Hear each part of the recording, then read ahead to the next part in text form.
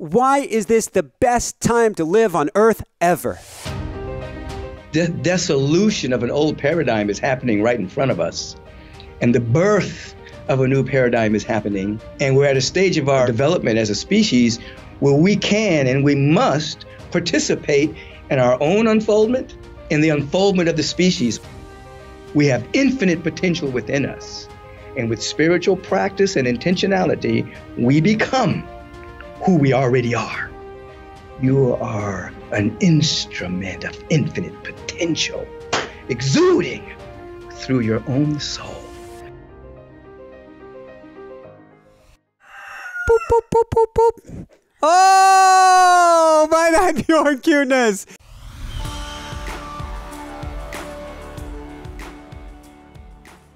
Hi everyone, welcome back. I'm Michael Sandler, your host on Inspire Nation. If you've ever wanted to get in alignment with your soul, then do we have the life visioning Michael Bernard Beckwith show for you.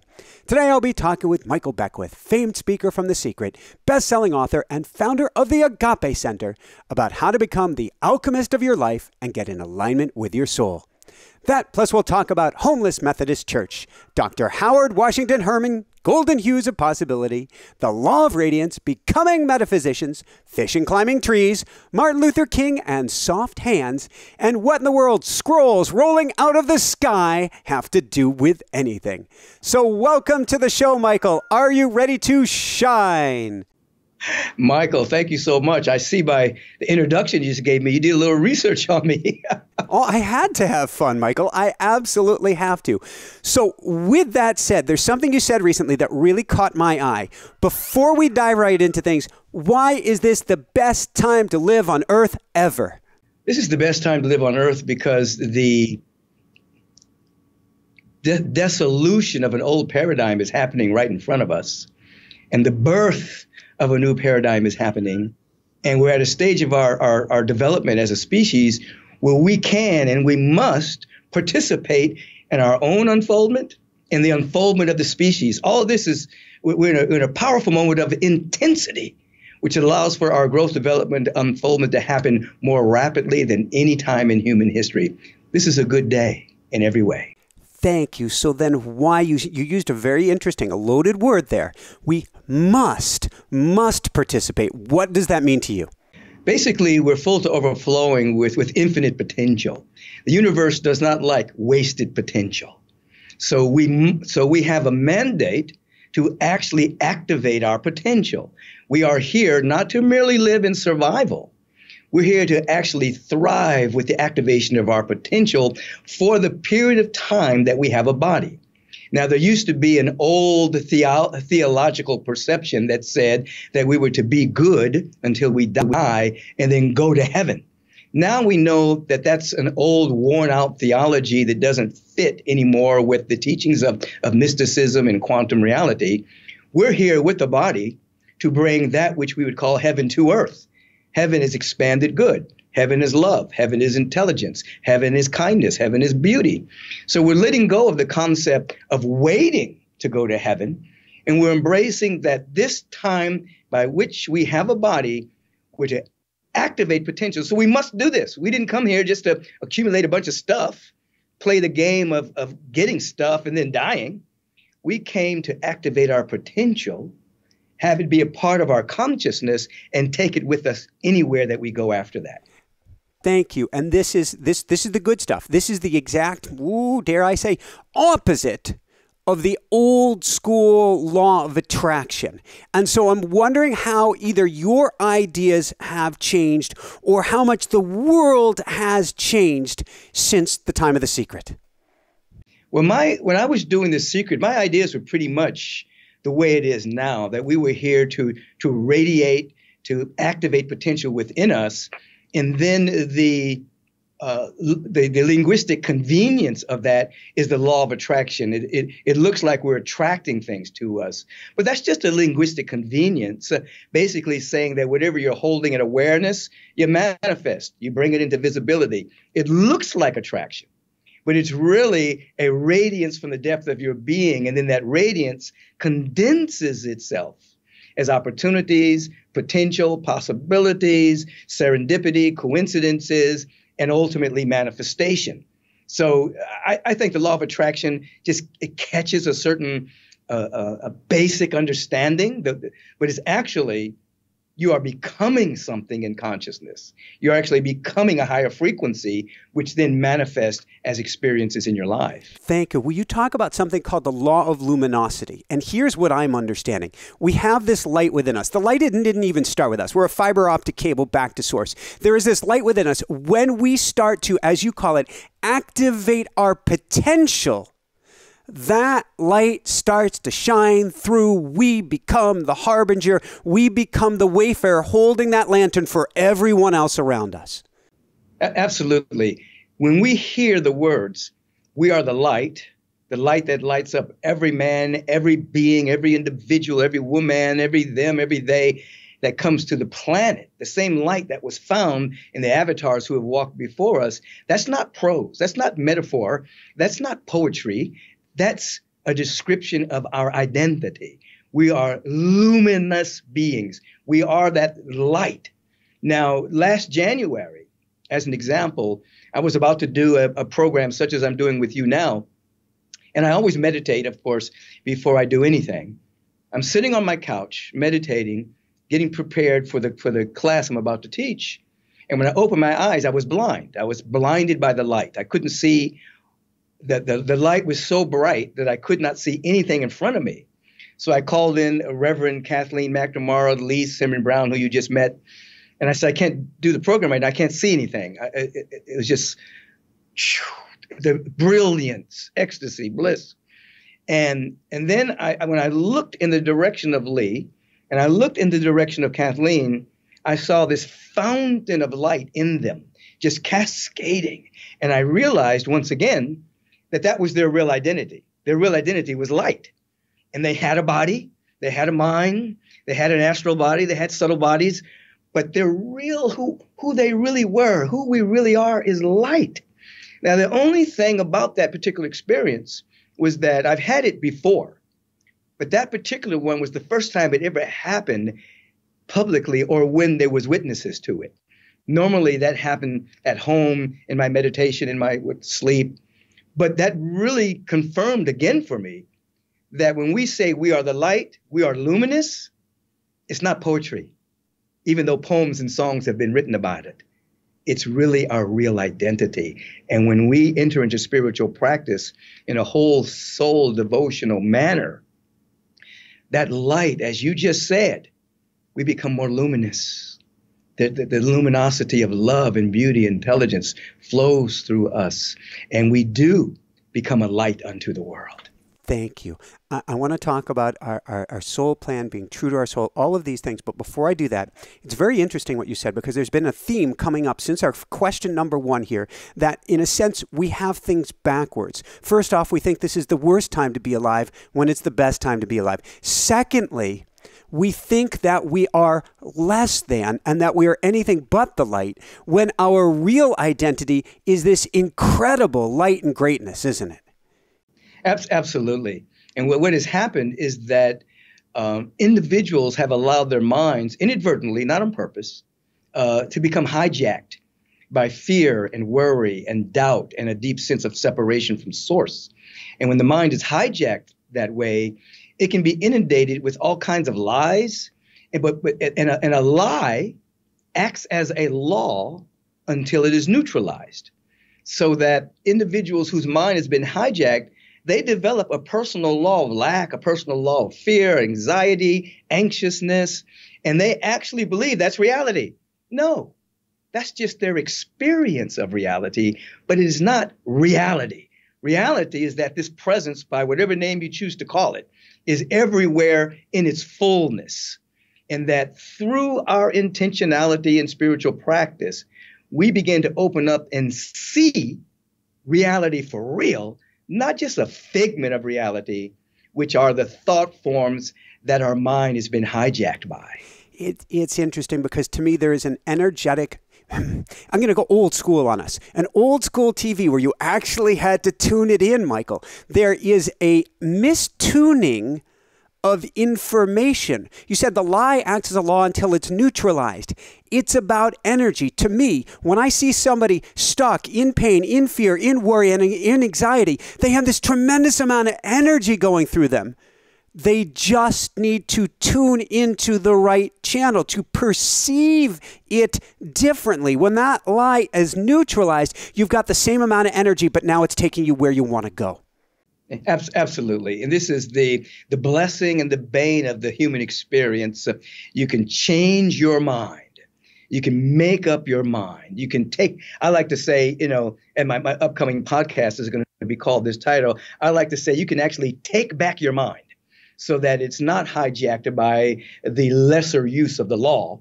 And it's actually infused with possibility and potential and affirmation and love. But you have to take it back. You can't just walk lockstep in the present paradigm. We didn't come here to do that. We came to shatter the paradigm so that our time on the planet is actually an adventure of shattering the present paradigm so that we as humanity become greater and greater visions and versions of ourselves. Woohoo! What you're talking about is alchemy. Spiritual alchemy, turning lead to gold, turning what we think is one thing into what it was always meant to be, or truly is once we change our vision, isn't it? Absolutely. The master alchemist knew a couple of things. One of the things they knew is that in order to turn lead to gold, you had to have just a tiny bit of gold. It didn't have to be a lot, but you had to have the frequency of gold. And if you had the frequency of gold, then they can alchemize the lead so that the lead would vibrate at a higher and higher frequency until the lead actually became gold. So all we need is a tiny bit of faith, a tiny bit of spiritual practice, a tiny bit of intention, a tiny bit of having dominion over our attention, just a tiny bit of gratitude. You can take just a little bit of gratitude every single day and alchemize your entire life. You can actually change the leaden, stagnated place in your life into the golden hue of possibility by spiritual alchemy, having just a little bit. This is why we teach often, just look for something to be grateful for. It doesn't matter what it is. You can be grateful that you have a breath. You can be grateful that you woke up this morning. You can be grateful that someone gave you a compliment. It doesn't matter. But if you start with something like that, you can basically transform your whole perception, which will generate different thought forms, which will generate different experience. And you've become a master alchemist of your own soul. Thank you, thank you, thank you. I want to woohoo! I want to go from there. What you're talking about is both you and I have traveled a little bit. And we've gone to hotels where they go and they charge our hotel key. And now we can take that key and put it in the door and unlock it. When we have certainly an act of gratitude, an experience of gratitude, but when we have a spiritual awakening, and I would argue that everybody has an experience that they can't explain. We have explained it all away, and we've said, we poo-pooed it and said that's not real, that's not true. But what that is was a frequency that was charged on your hotel key by the universe, that then you can go plug in and open up the doors to possibility. That is your hotel key. That is the hotel key of the alchemist, all based on the frequency. If we come back to that frequency, it unlocks the doors. Absolutely. We are vibrational beings. And through spiritual practice, through gratitude, through kindness, through generosity, all of these particular attributes of the spirit, that vibration is radiating, and the universal presence through universal law matches that vibration. And as you say, you're like stepping on an automatic door. When you go to a supermarket and you step in front of that particular sensor, the door just opens. That becomes your frequency and your vibration. As you've indicated, whether it's going into your hotel room, the door automatically opens because there's a vibrational match from the universal presence through its sacred laws, and doors open. And you don't have to know how. We don't have to know how that door is opening. The electrician knows. Those that put that together know. You stand in front of it, bam, the door opens. We don't have to know how that works. We just have to make sure our vibration is high enough so that the door opens everywhere we go. And then we say, oh my God, that was a coincidence that I met that person at that time, which is the right person that I needed to meet at that particular time for my particular project. Or that was so serendipitous for me to walk into that room and see that individual that I needed to see, or whatever the case may be. No, your vibration was matched by the law, and it had to happen. There could be no other way. It had to happen because you were in alignment with the fundamental harmony of the universe, which is always broadcasting its energy everywhere. But as you indicated, are we receiving that broadcast? Or are we receiving the broadcast of the world of fear and doubt and worry? I love that you use the word harmony in there. We are all in this magnificent symphony. We're in this giant orchestra. We're getting ready to play our own instrument. Let's say that it's a violin. And somebody's doing a virtuoso in front of us. And we're not playing yet, but if we paid attention, we would see that our strings are starting to vibrate. Our strings, the music is coming out of our violin, and we haven't even begun to play it. The question is, and speaking for myself, I have twin titanium femurs, twin titanium hips. I'm a dowsing rod. I am vibrating. We are all vibrating. The question is, are you putting on noise-canceling headphones? Or worse, as you're saying, you're putting on headphones of the news, the negative, worthless stimulation, of your social media, of fear, fear, fear. Or are you taking it off and bathing in that harmony, getting in vibration, letting it carry you up, the note up higher and higher, higher still. And then, with all the love that is in your heart, playing your music, your note, your harmony with the world. And that's what we're called to do. We become tuning forks, vibrating at the highest frequency, and then we notice that other individuals start to vibrate at our same frequency, and if they cannot handle it or if it disturbs them too much, then they may not want to be in our presence at that particular moment, and we end up radiating individuals that are ready to go to that frequency. And so the vibration within us drives people away or draws people to us, or drive circumstances away, or draw circumstances to us based on the vibrational tuning fork aspect of life. So we take full responsibility for our own vibration. We don't look outside of ourselves for someone else to make us happy. We generate that from within ourselves. And then we go out into the world in it, but not of it. We're of the higher frequency. And vibrationally, we change the world as we become the tuning forks. Not just the tuning forks, we become the clearinghouses for the lower frequencies that become transmuted in our presence. We are that powerful. Woohoo! Now what you're talking about is mysticism. Now I have a school of mystics. I define a mystic as someone who's living on both sides of the veil at all times. So like you're saying, walking on the earth, but not stuck in the earth. We are, as you're calling it, a clearinghouse, we are an amplifier of that higher vibration. So if somebody comes to you, I imagine, I'm just going to kind of put words in your mouth and you're going to clarify for me. And they say, I can't believe this problem going on in the world today. I can't believe I'm focused on the problem. I'm focused on the problem. I'm focused on the problem. What do I do? What do I do? What do I do? You would probably turn to them and say, it's an energy game. People don't understand that there's a difference between the world and the earth. They're not synonymous. The earth is Mother Earth, Gaia, 3/4 water, mountain ranges, rainforests, rivers, lakes, dirt, and she's alive. And then there's the world. The world is the condensation of agreements, of opinions, points of view, thoughts, perceptions, positionalities that people have agreed upon, and then that becomes a worldview and an experience for many people. So we can be in that world, but we be of the higher frequency. So it becomes, and so we live in the higher frequency, and we're not caught up in the condensation of thought forms called the world. We see it's the condensation of energy. It's this energy slowed down, and now that energy is called experience.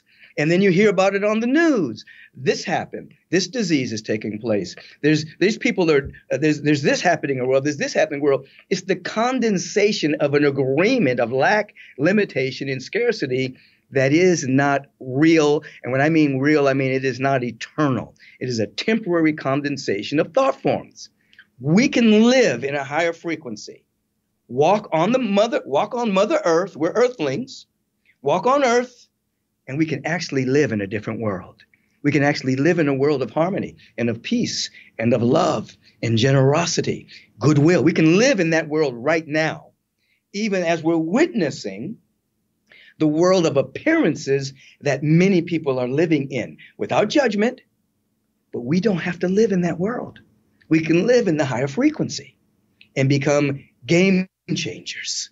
We can become world weavers. We can actually weave a different world as this higher frequency moves through us. So this just came to me, Michael. When you judge it, you congeal it.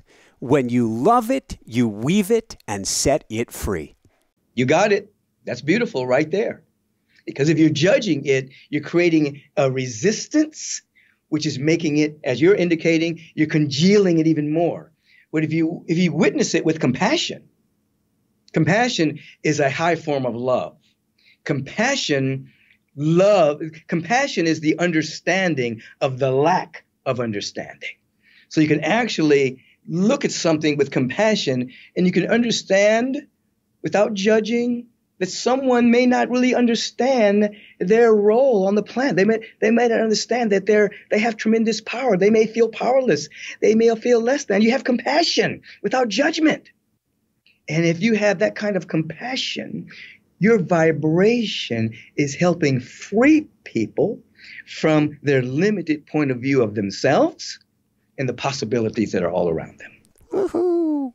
What you're talking about, this is so powerful, and the compassion to me is twofold. First off, you become this light that has compassion for everyone and everything around you without judgment. You see something, you go, oh my God, you are sending, I send love, I send compassion, and you are helping to raise them up and to heal them, which helps raise the vibration. Now we're going to a whole new octave of humanity as a symphony, as the whole. But then you also hopefully remember, I want to say, remember, dear one, to have compassion first and most foremost with yourself for all that you've been through. Absolutely. You know, I was interesting you bring that up. A few years ago, I was in meditation, and I was lifted, and these like spiritual beings were around me, and they were teaching me, and they were sharing with me that I needed to be a little bit more compassionate. That was a little shocking to me because I kind of hold myself as a compassionate being, and they took me through these 8 boxes, and these different scenarios in my life. And I was looking at these different scenarios. And when I got to the last box, I got it. I could see where I was hard on myself, hypercritical of myself in these particular scenarios in my life. And they went on to say that because I was hard on myself, then I also didn't have the full compassion for others. And something just went off in me and said, oh my God. And then I had this tremendous compassion on Michael in these different scenarios in his life, which birthed more compassion for others. So exactly what you're saying. When we have compassion on ourselves or other versions of ourselves in our human history, then that energy is liberated for love and kindness and generosity that has been congealed in hypercritical nature. It's liberating. Compassion for ourselves is liberating energy, that we have more energy, more youth. We regenerate, we renew, because the energy is not stagnant in ways that bring us down. The compassion is liberating us to a higher note. And without the compassion, I'm going to speak for myself and my life and my childhood, such criticality in me or critical nature inside of me, that is a flat note that's being played. Now, everybody today, even if we don't realize and remember who we are, we can see and spot so incredibly easy when something is out of vibrational alignment. And so if I'm saying, I'm love, I'm kindness, and inside of me I'm hearing, brum, brum, brum. Someone can catch that. But I like what you said. We can spot that within ourselves. And oftentimes when we look at things that are triggering us in the world, it's actually a vibration with something that we have not healed in our own life. And so we turn the perception instead of out there, we turn it in here. We observe it and witness it without judgment. And then if we witness it without judgment, with the intention to grow, intention to unfold, then that stagnant, coagulated energy speeds up and goes to a higher frequency, and we are now participating in our own self-healing. But it begins with non-judgmental awareness and an intention to become the next great vision and version of ourselves, not judging anyone else. I want to dive into the soul, and I get lots of images coming to me when I'm doing this. And so I'm seeing somebody going off of a diving board, but they're diving onto a trampoline. They've gone down, but it's actually to bring them up even higher. So this judgment inside of us, these pains, these wounds, these hurts inside of us are all actually here as part of the trampoline mechanism to bring us to a higher level if we don't stay in that lie, aren't they? Absolutely. You observe the lie. You can, if you actually look at a wound or a hurt or a trauma or a chronic drama in our life, and if you really observe it and listen, you can hear the lie that's being said. Oftentimes it comes up as an excuse. It'll be, well, this person did something to me, therefore I'll never be successful, or I'm not worthy. I'm not worth it. You'll hear a lie.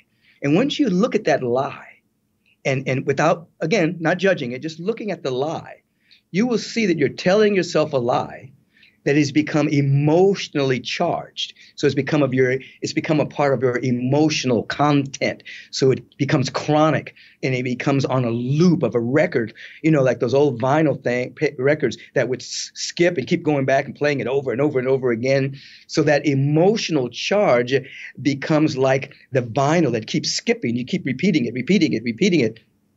But if you look at the lie and you say, oh, I'm not worthy. Oh, I'm not good enough. Oh, they did this to me. Oh, it's their fault. You look at the lie and you look at it and you start to replace it with a truth. I'm more than enough. I'm the image and likeness of the source. All of my needs are met. And you say it to yourself frequently until there becomes a feeling tone with it. And then that feeling tone begins to have its own loop within you. And then through spiritual practice, you're able to sustain the feeling tone. And as I've said over 40 years, the feeling then provides the healing because we live in a feeling universe. And then you've come out of that skipping, going back. And now you're again liberating energy, and your life experience begins to change from glory to a greater glory, from better to better to better. All because it's an inside job. We're doing the work here inside. I call it work play because we're playing. It's an experiment. We're playing, and we're playing with high vibes, you see. And I like that. And I like the word work play because it's something that I've played with. There we go. In my different schools and classes that I teach, I don't like to give homework because every word has an energy behind it. And that word work doesn't usually feel liberating on its own. So I like that you put work and play together. So I want to go to the highest level of you, to your higher dimensional being self, to your higher self on the other side of the veil. What does it mean to be loyal to your soul? Each and every one of us are gifted. Each and every one of us has obviously infinite potential. On a soul level, we are multidimensional beings, and we can access anything we need to know at any particular moment by recollecting that energy. It's called recollection. And so there's a difference between memory and recollection. Memory happens from the brain. Recollection happens from the soul. To be loyal to the soul means that you're not going to leave this incarnation without the activation of the potential that is within you. You're not going to fall prey to the fears and doubts of the worry of the world. You're going to be loyal to your soul so that to the best of your ability, without judging yourself, every single day, You're doing some kind of practice, some kind of acknowledgement of yourself as an invisible, immortal being, now, not in the sweet by and by, but now, so that you're walking in immortality now. You're walking as an eternal being now, so that the dust and the grit of the world, you become like a Teflon being. Pew! It can't touch you because you're living as an immortal, eternal being now, you see. So that's partially what it means to be loyal to your soul. Many people have become loyal to things that they've heard about growing up. They become loyal to superstition. They become loyal to things they've learned in past religions. They become loyal to what their parents have said to them about money or about what to be afraid of in the world. No, you are to be loyal to the truth that you are an eternal and an immortal being now, to walk in that frequency, break all previous vows of which you have been hand-holding with mediocrity, and take a new vow with excellence and walk in that frequency every single day. And when you fall, you get back up. You fall, you get back up. You fall, you get back up until you are known to yourself as one who keeps getting back up. How do we, Michael, how do we remember then who we are on a day-to-day, on a moment-to-moment basis in a world that is designed to bring us to a state of amnesia, I believe to be the trampoline to help launch us up? Absolutely. I love that trampoline analogy. I use the analogy of a slingshot. And that is when you have a slingshot and you pull, obviously you pull it back and it creates tension. And then whatever you're shooting shoots really, really fast. So when negativity is happening and we live in an eternal presence of love, beauty, abundance, joy, all of that is existing right now in the fullness. So when it appears as though we're being pushed down, it actually serves as a tension, like a slingshot, to go forward even faster. But with what?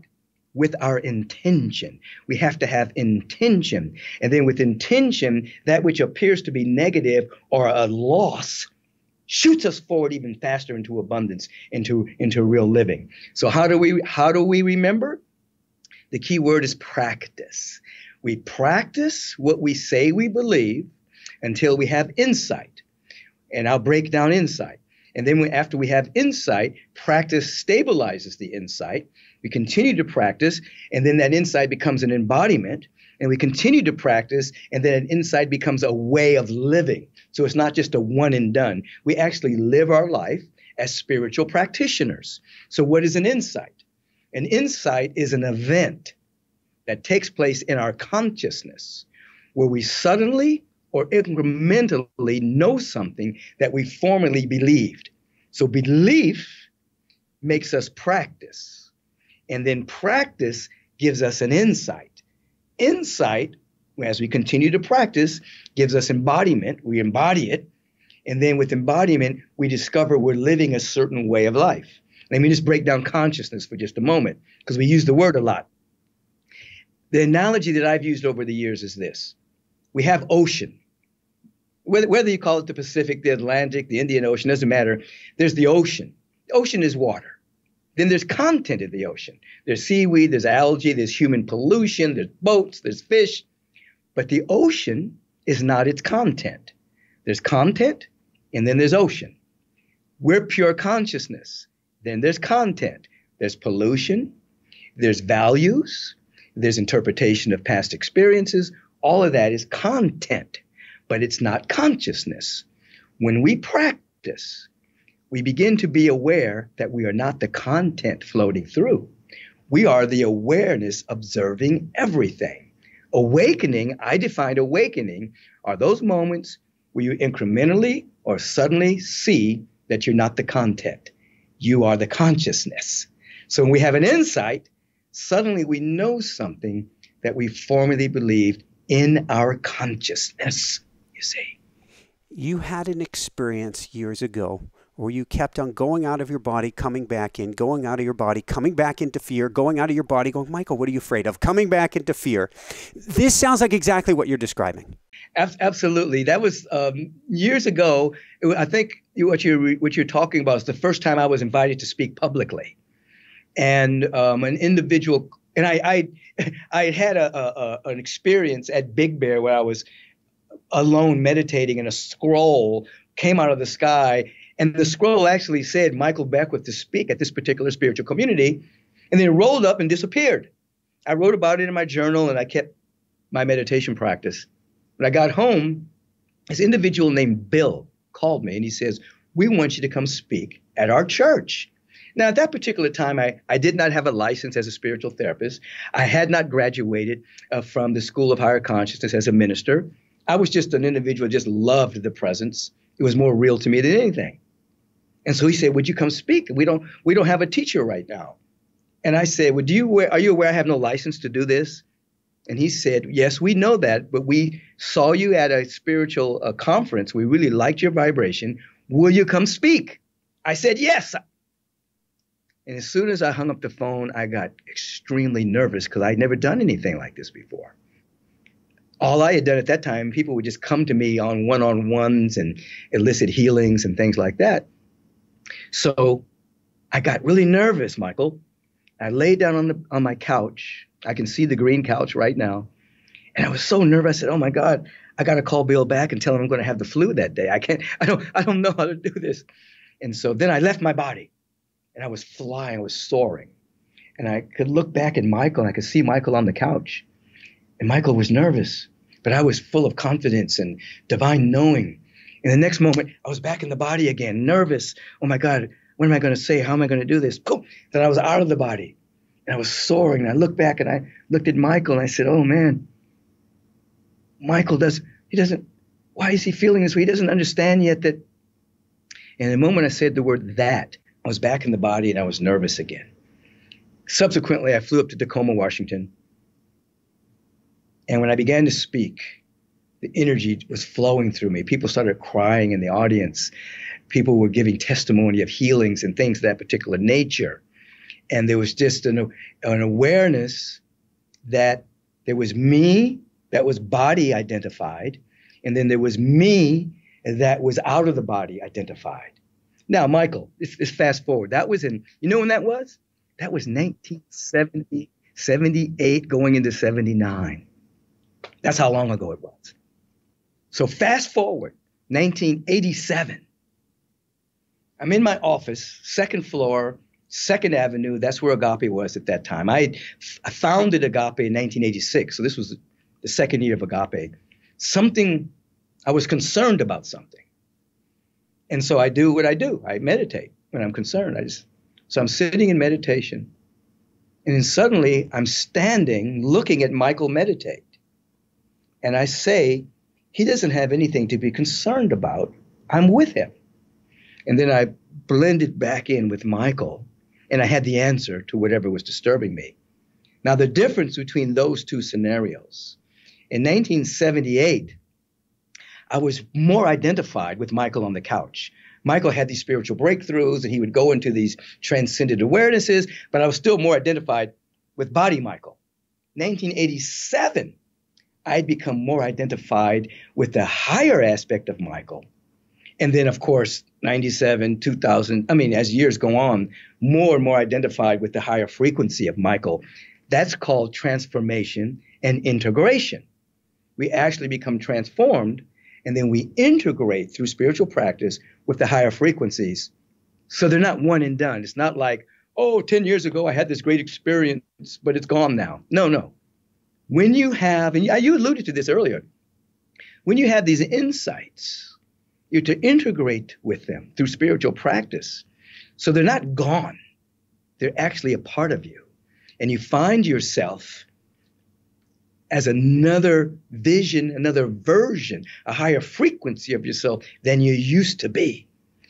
Transformation and integration is real. It is not airy-fairy. It's not wishful thinking.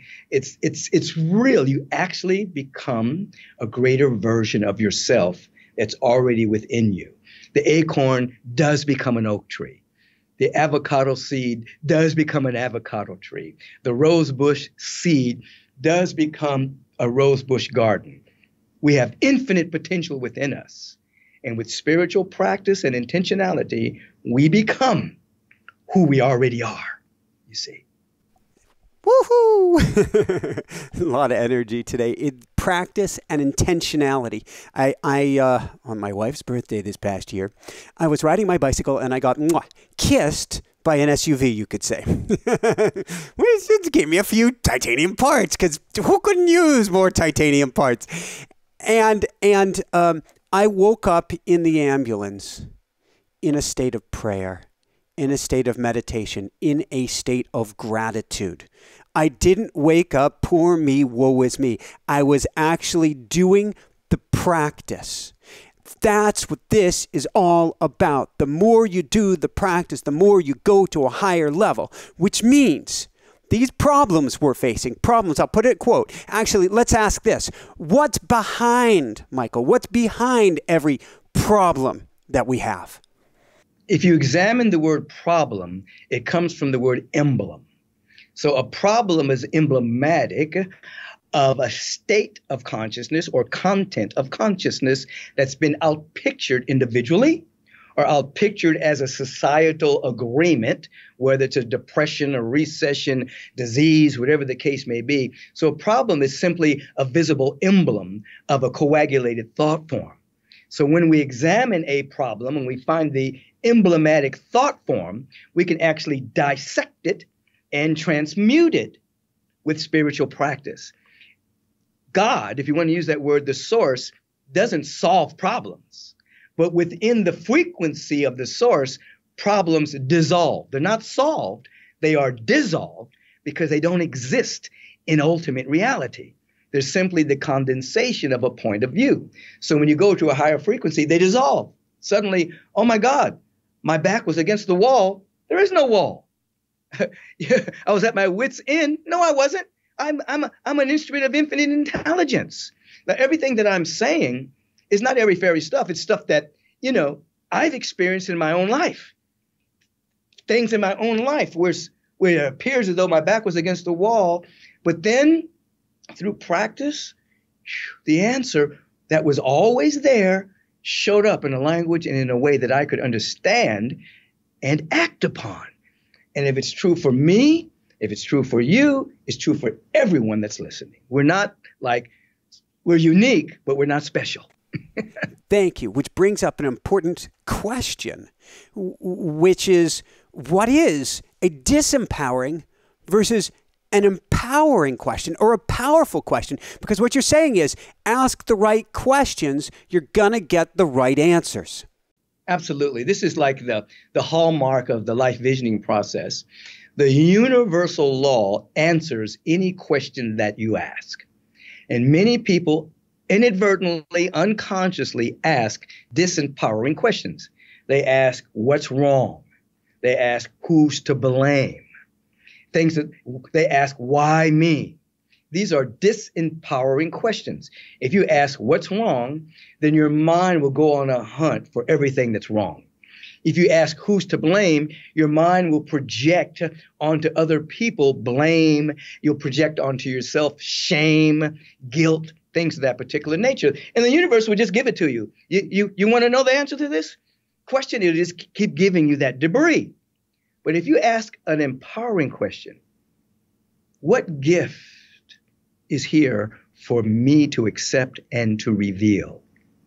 What is seeking to emerge through me right now? Why am I here? If you shift the question, the universe will answer that question as well. It'll show you gifts and powers that are ready to be unleashed through you. It will begin to show opportunities that previously you could not even see because your mind was focused on the problem. Your mind was focused on issues. Your mind was focused on what's wrong. If you shift from a disempowering question to a self-empowering question, your point of view will change. Your perceptual windows will become clear, and you'll begin to see differently. As the statement goes, as thou seest, so thou beest. You start to see differently. Your vibration will be lifted up, and you'll be empowered by the eternal broadcast that's saying in substance, let there be life, let there be love, let there be beauty, let there be light everywhere. you start to see differently. You start to think differently. You start to act differently. You start to act as an empowered being. And then that vibrational match will match that frequency. An answer will show up. A way will show up out of what appears to your limited perception out of no way. That's the law. Which means frequency, vibration, feeling. What feels good? What feels great? What feels God? That's your soul speaking to you, isn't it? That's it. And that is a part of being loyal to your soul. Many people are being loyal to the news. They're being loyal to the newscaster. That's simply a reporter. You know, I say this, two kind of reporters. There are individuals who are reporting from the old paradigm, and there are individuals who are reporting from that which is emerging. The pioneers of the possible, the pioneers of a vision. We are reporting from what is seeking to happen. The old reporters are reporting the news, which is really the olds of an old paradigm. What are you going to be loyal to? Your soul, which is saying, I have infinite possibility for you? Or are you going to be loyal to the newscasters that are casting seeds of doubt and worry and fear and anxiousness and anxiety? It's our choice. I'd rather be loyal to my soul than to the news. Thank you, which means we got to go to genuine. We got to go to genius. We got to go to Dr. Howard Washington Thurman. Yes. Yeah. He had a very powerful statement. He talked about the voice of the genuine within us. Now, please be aware, Dr. Thurman was a mystic, even though he was cloaked in Christian garb. He was a Christian theologian, but he transcended Christianity and became ecumenical in terms of embracing all paths to awakening. I met Dr. Thurman. I stayed in Thurman Hall when I attended Morehouse College and had a chance to meet him and feel his frequency and his vibration. But he talked about the fact that there's a voice of the genuine within us. It's the voice of our soul. It's the voice of our spirit. And he went on to say that if you do not listen and follow the voice of the genuine, you'll be dangling on the strings of as a puppet, and that someone else is holding those particular strings. You won't be empowered. You'll be dangling on the strings that someone else is controlling, of which many people are dangling on the strings of the great puppeteer of fear, doubt, worry, materialism, consumerism, war, rumors of wars. The voice of the genuine is heard when you meditate. The voice of the genuine is heard when you practice the life visioning process. The voice of the genuine is heard when you affirmatively pray, not beg and beseech a reluctant deity, but to pray to have a realization of that which is real. The voice of the genuine begins to be heard when you're starting to live a life of service and generosity and kindness and compassion. And then you're no longer dangling on the string that someone else has controlled. You are an instrument of infinite potential, exuding through your own soul. You become an empowered being of which everyone has the capacity to live life at this level. Every being. Woohoo! Which means, I can't believe I'm going to ask this.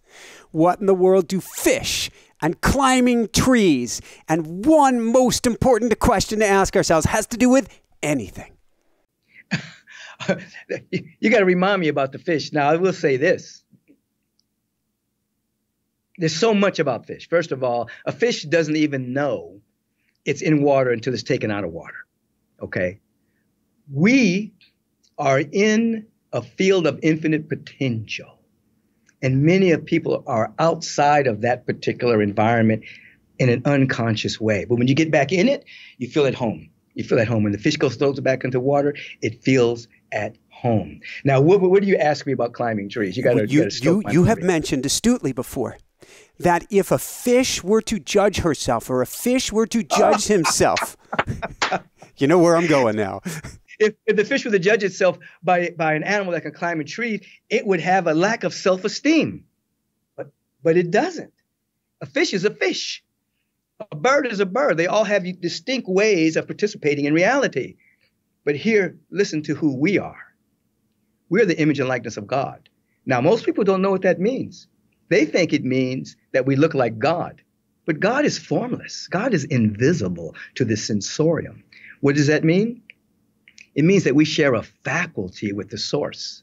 And that faculty is that we have the capacity to think independent of a condition or a circumstance. We can do that. In other words, when Source birthed the cosmos, multidimensional universes, solar systems, over 100 billion solar systems now, since that telescope, that new telescope. James Webb, I believe it is. The Webb telescope, over 100 billion galaxies and counting. When the Source created all of that out of what? Not even a grain of sand, out of nothing. And we're made in the image and likeness of Source, which means out of nothing. Nothing. We don't have to change a condition, a circumstance. We don't have to change other people. We just have to go within and put our attention on no thing but a spiritual idea. And then out of no thing, we will birth a new universe for ourselves, new possibilities, new regions of infinite good. We're not going to judge ourselves by anyone else, because we are not one of 7.5 billion. We are one of one. The Spirit, the Source, never repeats itself. So there's no one else like us, so we're incomparable. We can't compare ourselves to anyone. Uniqueness is our superpower. And out of nothing, out of no thing, we can birth a whole new life.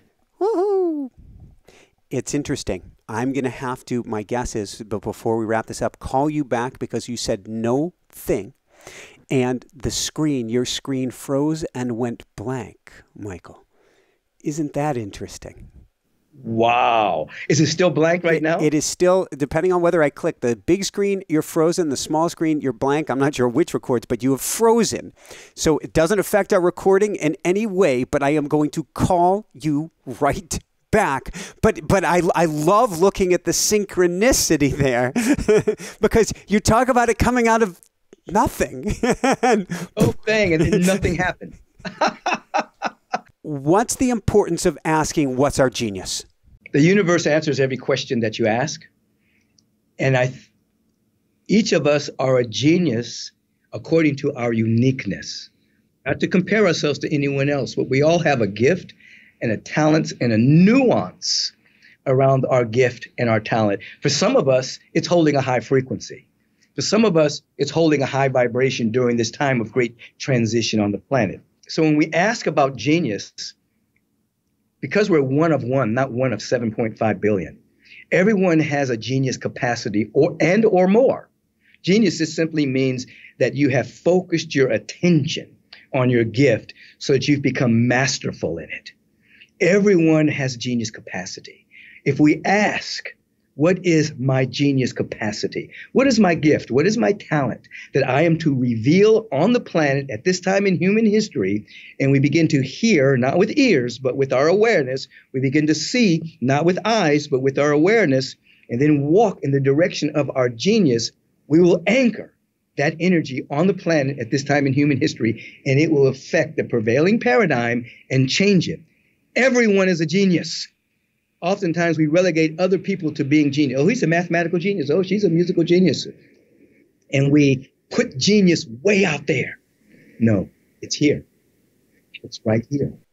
So, Michael, you clearly are a genius and you are living in your genius nature. You are being loyal to your soul. And we're going to double back there in 1 second. But if I go back in time, I think it was USC, way back when you had a roommate. You're walking around with your roommate. You're converting everybody to atheism.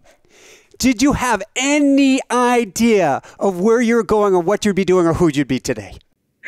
Absolutely not. If somebody would have said to me at that time, oh, you're going to be a spiritual teacher and you're going to go around the world and you're going to work with the Dalai Lama and you're going to do this and that, I would have laughed. I would have said, get out of here. I'm agnostic. I'm atheist. I did believe there was something like some great order that we were all part of, but in terms of religious God, no. And so me and my friend would go out and basically convert people from Christianity into atheism. And so that was our joke. Every day we said, how many did you get, Kenneth? I got 60. How many did you get, Michael? So we would be in competition. But what happened was, later on I transferred to USC. Or before I transferred to USC, I was in a meeting. I was an activist. And I was sitting in this meeting, and I heard someone behind me say, if you were to take over the world tomorrow, would the world be any different? So I looked back to see who said that, but there was no one there. So the meeting continued, and then I heard it again, but it was from my inside. I said, if you were to take over the world tomorrow, would the world be any different? So I realized it was coming from within me. And so I looked around the room, and I could see the pathology of the people in the room. This person over here had a big ego. This person was territorial. This person always had to be right. This person was always controlling. And I went around the room and I said, wow, if we were to take over the world wouldn't even be any different, even though we had an ideology about peace and about activism. And so I never went back to that meeting. The next week, Michael, someone in that meeting shot somebody. They got into an argument and somebody was shot. But I wasn't there to be the whole legal thing that went on. I enrolled subsequently in USC. I was a psychobiology major. My path was med school.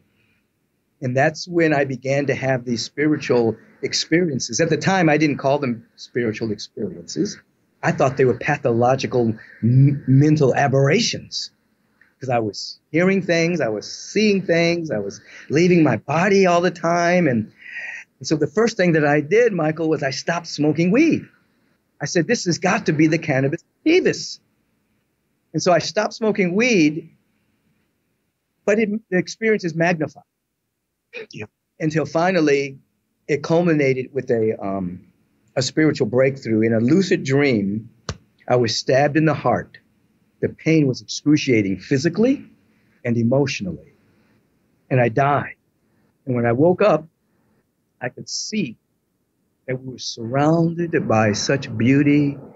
The love was penetrating my being, and the path of my life totally changed. I became dedicated, first of all, to finding out what happened to me. And then secondly, to integrate and sustain these higher frequencies of life. And that's when I came back into the mystical teachings of Jesus, came back into the teachings of Buddha, came back into the teachings of ultimately Walter Russell and George Washington Carver and Howard Thurman and all these masterful teachers, Kuan Yin, and realized regardless of what age, regardless of where these figures were on the planet, they were all teaching the same thing.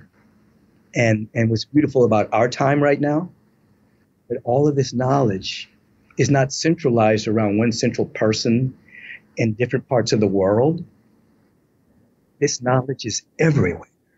It's on the internet. It's in the library. It's in books. Everyone has access. The only thing that separates people is their practice. You see, everybody's the same. The only thing that separates people are their habits.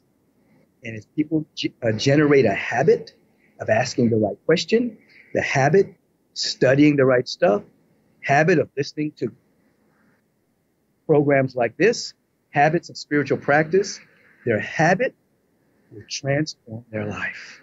True, true, true.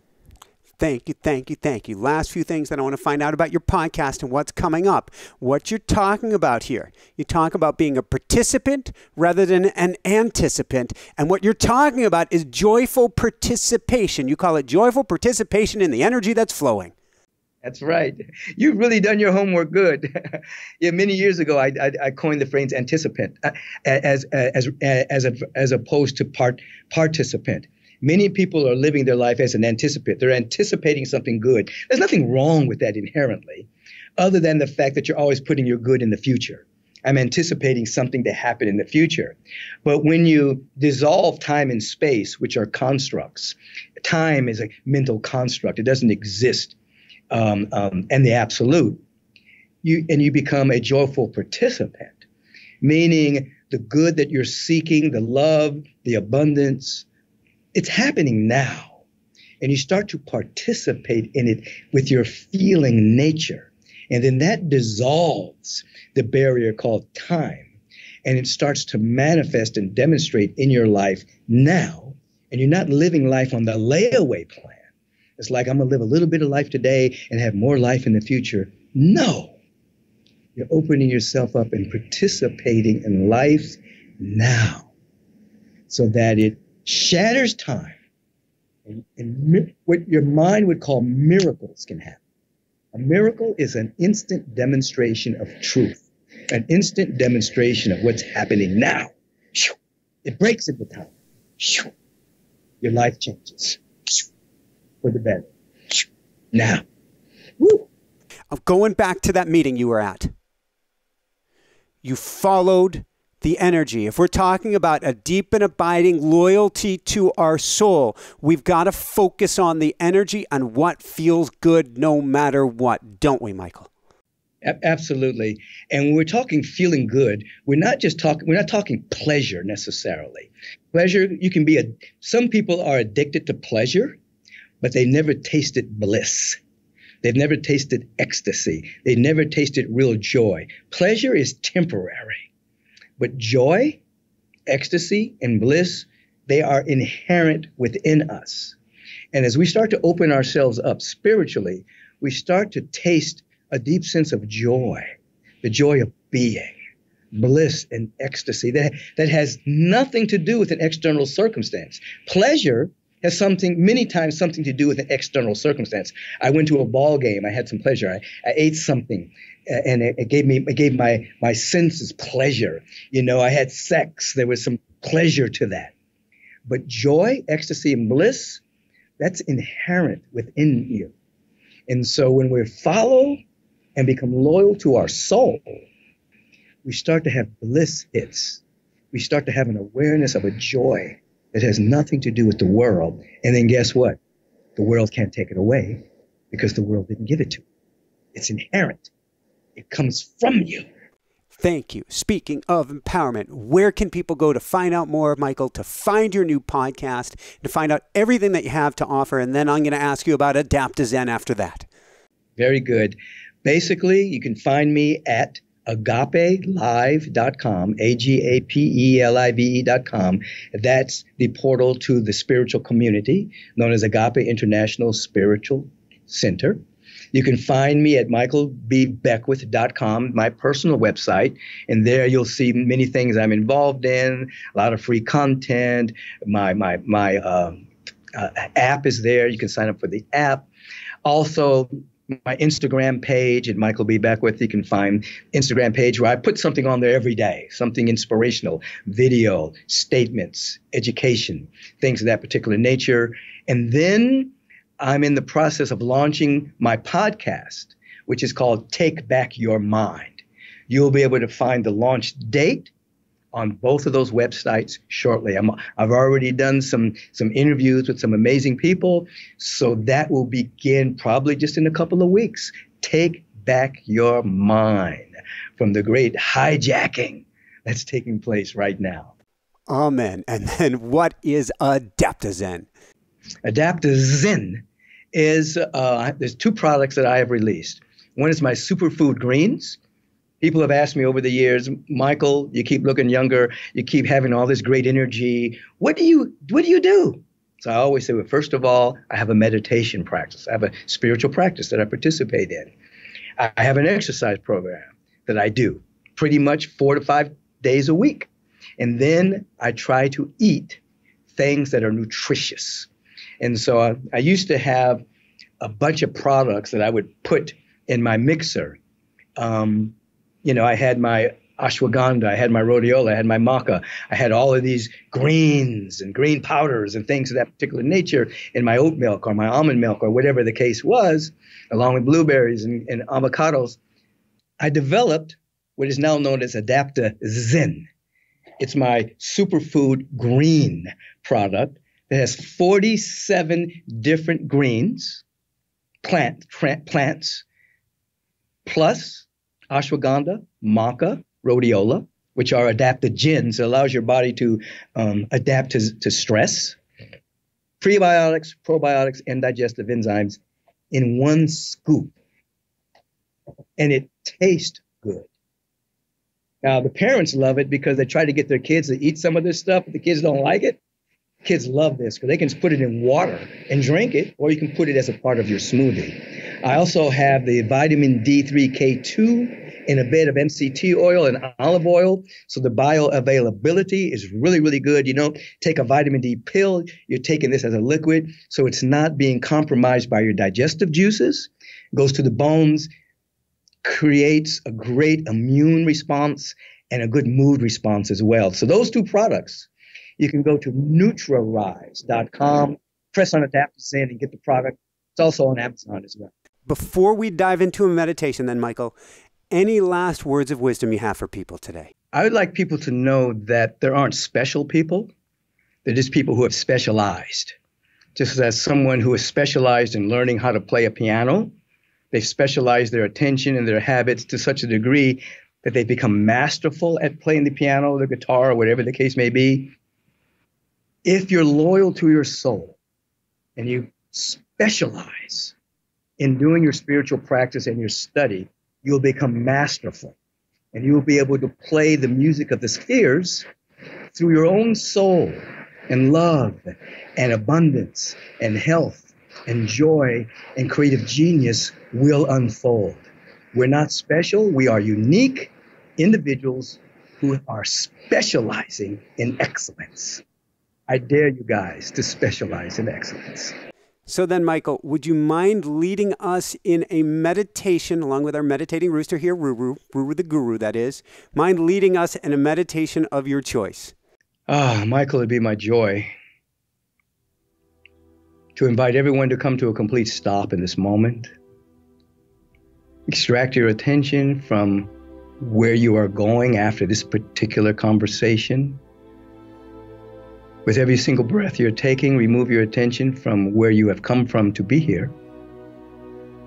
Just allow yourself to be right here and right now, right where this breath is. You'll notice as you just for a moment pay attention to the body breathing that it is impossible to breathe in the future. It's impossible to breathe in the past. That breath is happening presently. And with our attention on the breath for a moment, we're coming into present moment.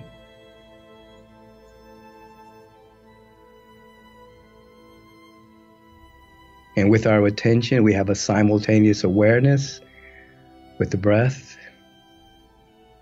and with our intention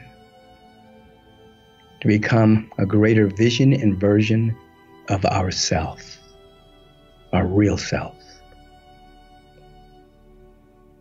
Embrace that intention.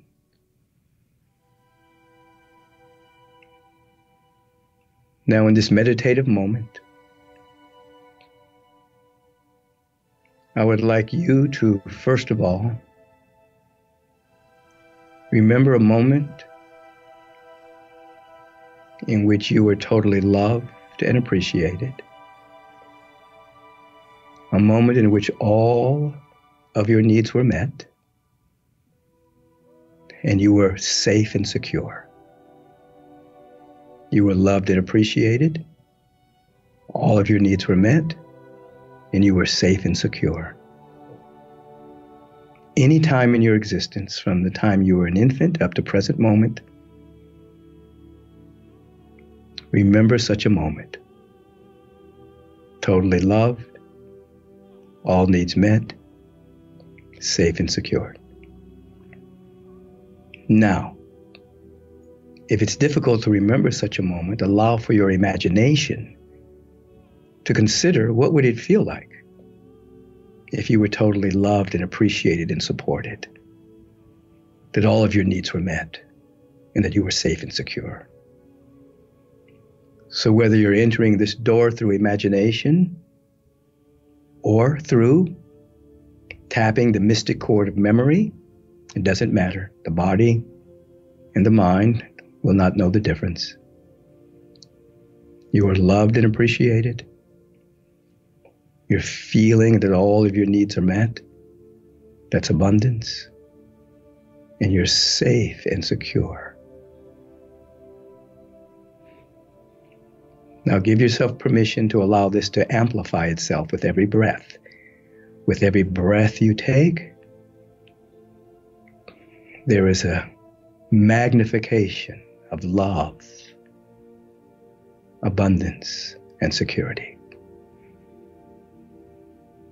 Feel into this.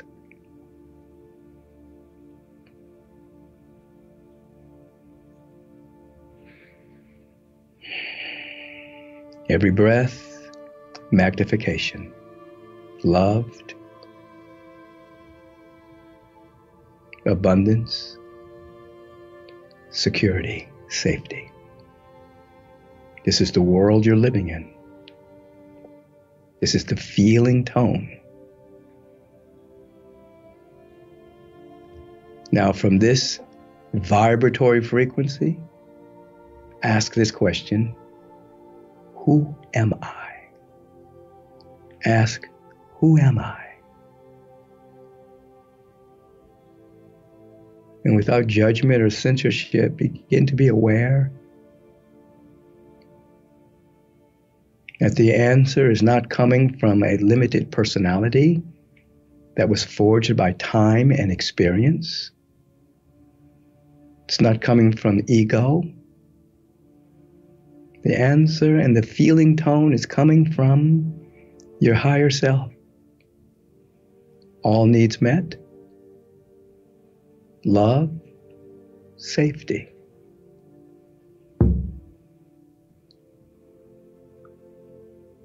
Who am I?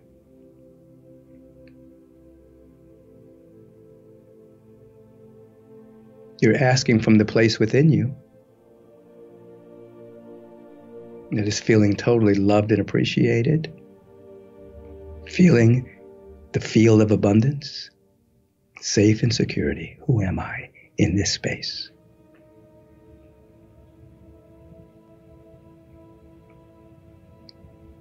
Allow the download to take place. It could be a feeling, it could be an image, a sight, a sound, an insight, a direct knowing of something. Who am I? Light, luminosity, brilliance, intelligence. Who am I? Now ask this question: what do I want? I'm a field of love. I'm a field of abundance. I'm a field of safety. What do I want? What do I want to express?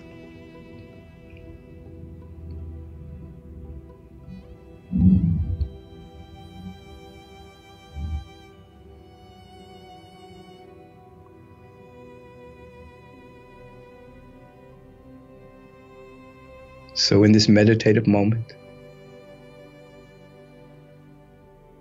from a real feeling tone of being loved and appreciated, a real feeling tone of transcendent abundance, safety, security, we're tapping into our real identity, not the personality that is forged by time, forged by survival, with the magnification of the awareness that our life is indeed the life, the emanation of life itself. Who am I? What do I want?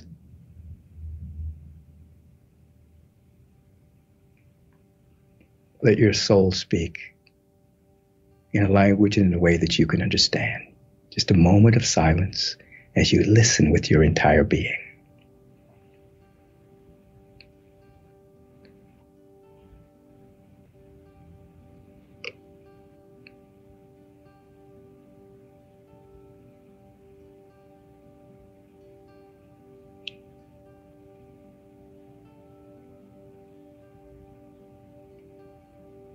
And from this consciousness of sacred silence, this consciousness of solitude, quietude, connection, it is my joy to evoke the power and the presence and the love that is everywhere for each being tuning in right now.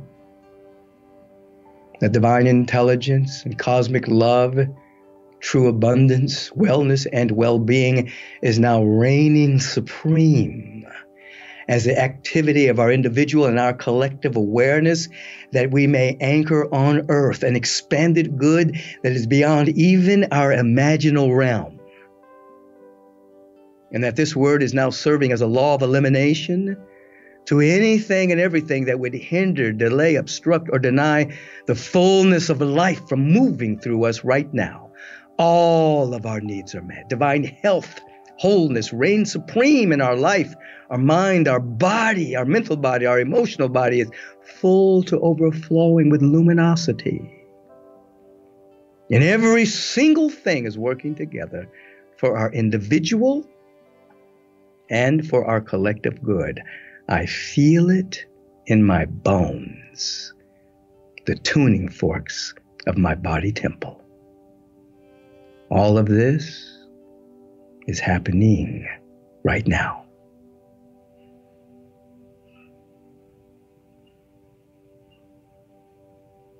We feel it in this sacred silence, that which has been evoked.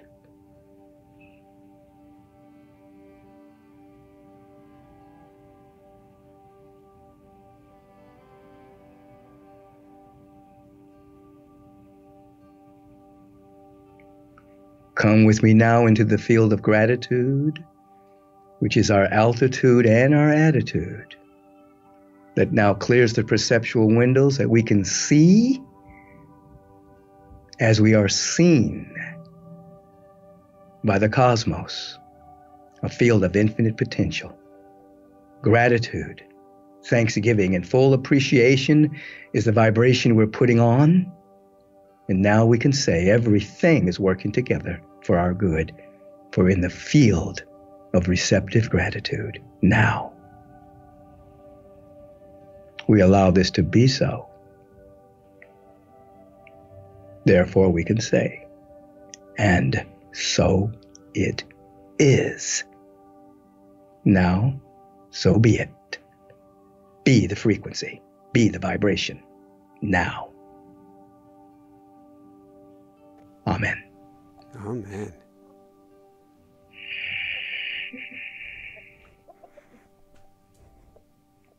Welcome to yourself. Woohoo! This was beautiful, Michael. Thank you so, so much. Thank you for the opportunity. So for everyone out there, this is Michael Sandler saying, be well, have fun, discover your greatness today, and take back your mind.